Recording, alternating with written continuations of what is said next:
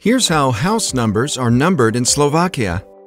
Slovak addresses consist of a street number that is usually accompanied by two numbers. One of them is called a real estate register number, and the other one, street number. How do we recognize them? The street number sign on the house is usually written in red, and the real estate register number sign is written in black. On your ID cards, in the section Address, Street Name, you can see the real estate register number first and the street number second, divided by a slash. And what if there is only one number on a house or ID?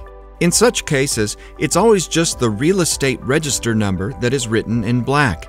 Each house must always have it.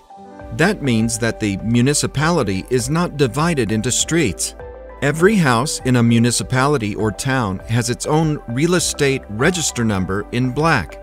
That means that no real estate register number is repeated in any one municipality or town.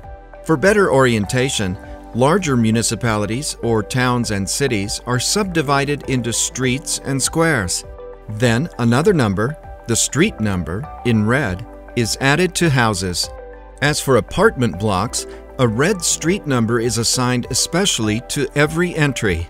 This improves our orientation and is the reason why, in Slovak, this number is called the orientation number.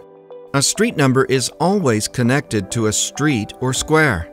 If you have both a real estate register number and a street number on your ID card, you should use both, as some authorities prefer that. If you've enjoyed this video, click on like. And if you want to watch other interesting videos, click on the bell to subscribe.